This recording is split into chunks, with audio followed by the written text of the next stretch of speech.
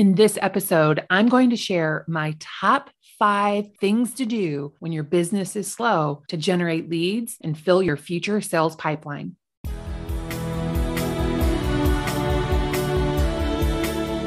Welcome to the Savvy Agent Podcast, where we help real estate agents build a thriving business so they have financial freedom in their life without having to work 24/7. I'm your host, Heather Wright. Now let's get to it. If your January is anything like mine, your month might be off to a slow start. So what can you do during the slow times of your business to make sure your spring sales pipeline is filled? I'm going to share my top 5 things I do when business is slow that make sure our sales pipeline is filled during the spring and, quite frankly, the rest of the year.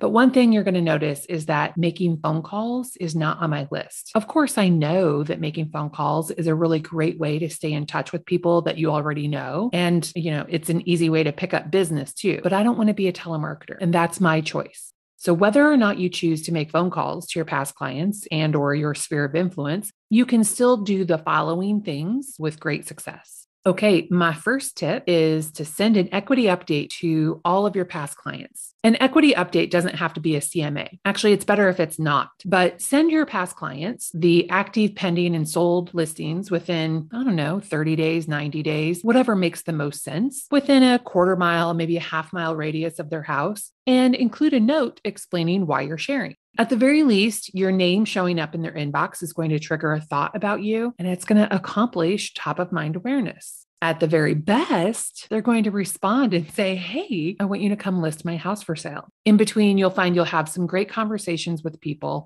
Yes, conversations on email without picking up the phone at all. My second tip is checking in with your old leads. Did you show someone a house right before Thanksgiving and you haven't heard boo from them since? Well, maybe you forgot they existed too. Go through the leads in your CRM and touch base with everyone. Now that the holidays are over, they might be ready to get serious about house hunting. If you don't use a CRM, then go through your appointment calendar for November and December. Who did you give time to in the last couple of months that needs your attention now? Once you've figured out who those people are for November and December, go back to October, September, August. Just keep going back.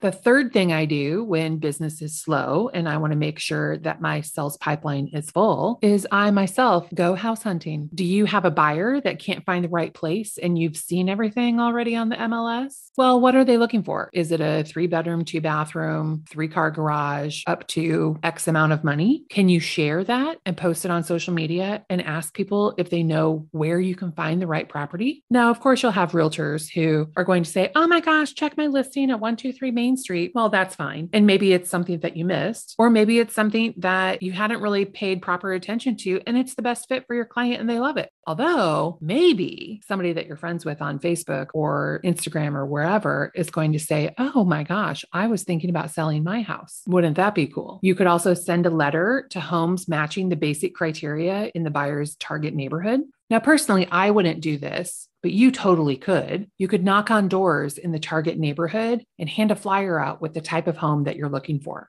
Who knows? Maybe the person that's thinking they might want to sell will raise their hand and you'll get a listing out of the deal too. And the reason I don't want to do door knocking, well, I've got lots of reasons, but the main one is the weather. It's either too hot or too cold. So it's 21 degrees right now. It's cold. It's dark early. I can give you reasons all day long on why I'm not going to do door knocking. But again, that's my choice. So if it's something that works for you or is something that interests you, then you should try it, because my business is set up to be designed to work for me, and you should set your business up to work for you. The worst case scenario when you go house hunting looking for a certain type of property for one of your buyers is that you spin your wheels trying to find your buyer a home, but that's your job. So good work. The best case, you'll get 3 deals out of it. One for your buyer, one for the person you got to sell their house, and one for the house that seller just bought. Who knows? Maybe you do the same house hunting process for them and it turns into a domino closing of more than 3 houses. My fourth tip of things you can do to work on your business when things are slow is to look back at the CMAs that you did in the last 1 to 3 years. So I keep a copy of my CMAs in a Dropbox folder organized by the year. So I can easily go through the archives and look up the people that that did not list their house with me. Of course, I want to check the MLS to make sure they didn't list it with someone else. And if they didn't, then I'll reach out, check in, see if they're thinking 2022 might be their year to make a move. And then you can also offer to do an updated market analysis that you can email them, or you could be proactive with that and just message them and say something along the lines of, oh my gosh, this real estate market is so crazy. Do you know how much more money you could get today than what you would have gotten had you sold in 2020? Something along those lines. And my fifth tip is freshen up your 2022 marketing strategy. Of course, direct outreach is going to get you the best and fastest results, but it's also important to take time to work on your business. And brushing up your marketing for the year will pay off in the end. Do you need to be more visible on social media? Do you need to be more consistent with your follow-ups or reaching out to your past clients or whatever your marketing plan is? Do you need to get and use a CRM? Do you need to create or improve your listing packet or your buyer packet? What about lead magnets? Do you even have any? Do you need to learn a new lead source? Do you need to update your written communication, drip emails for new leads, canned emails for current clients? Now, I also want to note that if you decide that your time is best spent brushing up your marketing strategy for the year, that's great. It's always a good idea to work on your business, but you also have to work in your business. So if the things that you're doing are preventing you from being visible, they're preventing you from having conversations with people who actually need and want your help, don't do that. You are in business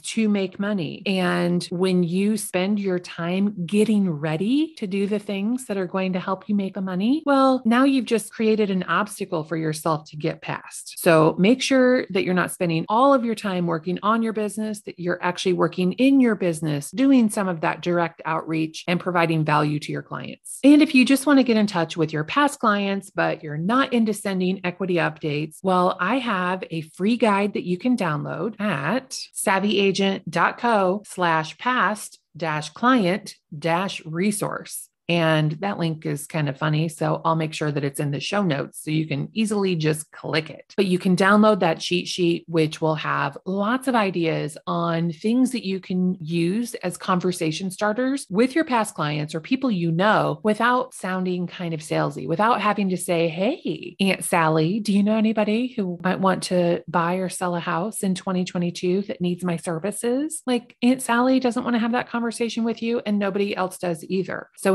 instead, if you use the past client conversation starter cheat sheet, then you can have a totally different conversation with Aunt Sally that results in her leaving the conversation feeling like you are the best realtor she has ever met. Of course, she loves you because she's Aunt Sally, but also she's going to be confident in your skills and your ability to care about your clients, that she's going to recommend you to all of her friends. And referrals are a great way to get business. That happens when you provide value and leave people feeling good. So again, you can get that free resource at savvyagent.co/past-client-resource. We'll see you next week.